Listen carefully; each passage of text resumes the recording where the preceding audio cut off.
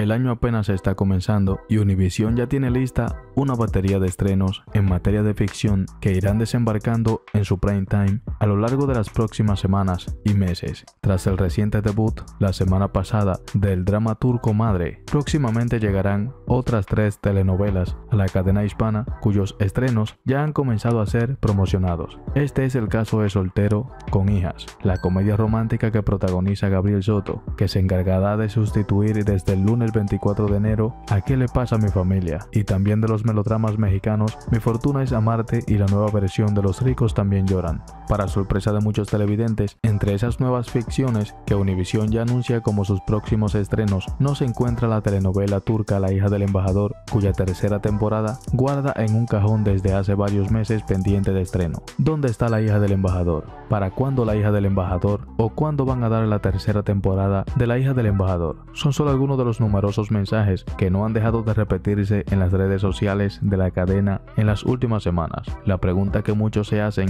es por qué, teniendo capítulos por emitir del exitoso drama turco, la cadena opta por estrenar nuevas historias. ¿Será que sigue estando en los planes de Univision emitir la tercera temporada? People en Español se puso en contacto con la cadena para despejar la incógnita acerca del incierto futuro de La Hija del Embajador, y este fue el comunicado que nos enviaron.